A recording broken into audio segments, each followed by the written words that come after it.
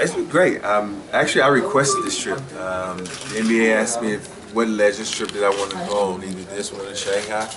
And I enjoyed Manila the last time I was here because there's nothing like being around great basketball fans. And you know, it's the #1 sport here, and you just want to see the excitement. I had a lot of excitement being here because, you know, the fans came out in droves for some old legends. Just imagine now that you get these new young guys that can really play.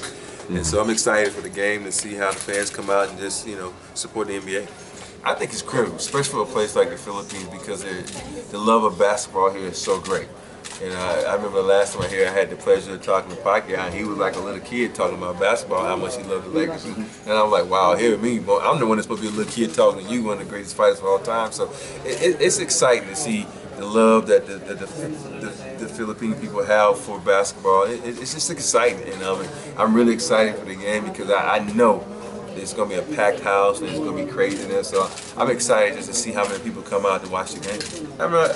I have two that, you know, they're all remembered, but the two that stands out the most is the 95 championship with the Rockets, where we didn't have home court advantage. You know, we went out and was able to beat all the legends in that. You know, Karl Malone, John Stockton, Charles Barkley, A.C. Green, Kevin Johnson, Dennis Rodman, David Robinson, Avery Johnson, Sean Elliott. Then we went to beat Penny, Shaq, Derek Anderson, 3D. So not Derek Johnson, but Nick Anderson. So, but you know, that run was incredible, and we didn't have home court advantage at one point. And then, of course, in 2001, we only lost one playoff game.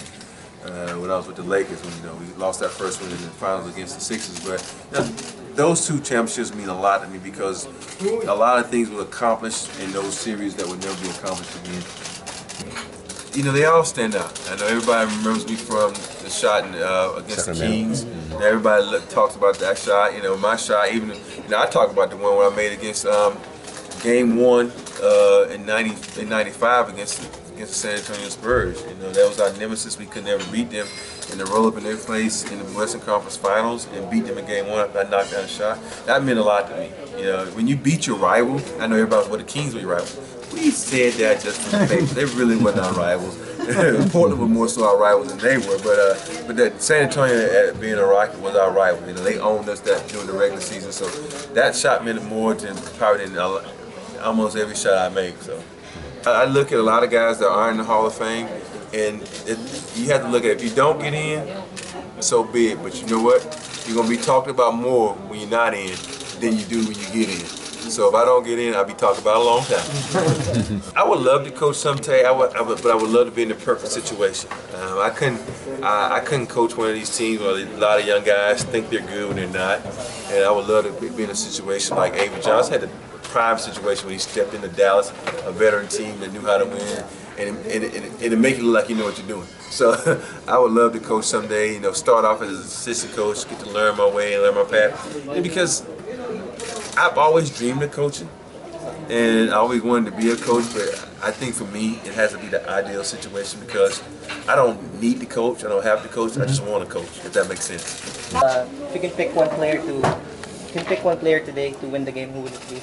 Kevin Durant. I think Kevin Durant is one of the most exciting players in the game. He can put it on the floor, he can do everything.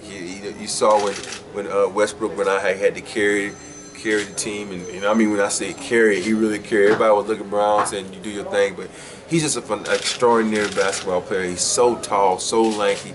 He can shoot it from anywhere with ease. He can put it on the floor, take it to the hole and dunk it. Yeah, you know, I'm hoping and praying that everybody looks at him because I'm thinking he's going to be MVP this year because, you know, with Westbrook going out, you're going to see exactly what he can do and how he can carry a team. You know, don't count out that guy down in Miami either, but I think sometimes it's time for a change.